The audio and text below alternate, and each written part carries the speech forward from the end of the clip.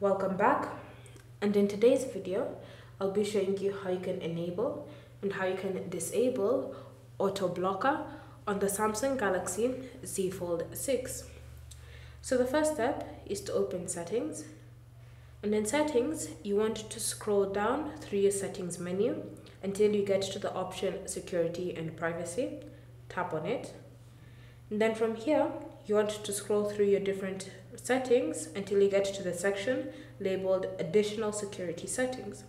You should see auto blocker listed there and with a toggle next to it. So if the toggle is turned on, it means that your phone is protected. But if you tap on the toggle to disable it, then confirm your choice, then it means that your phone will stop blocking any threats and suspicious activity. By disabling auto blocker, it also means that you can enable USB debugging. So if you're having troubles enabling USB debugging, then consider turning this off and then trying again. But if it's enabled like that, then you won't be able to use USB debugging. Thank you for watching. If you have any questions or comments, leave them down below and we'll get back to you.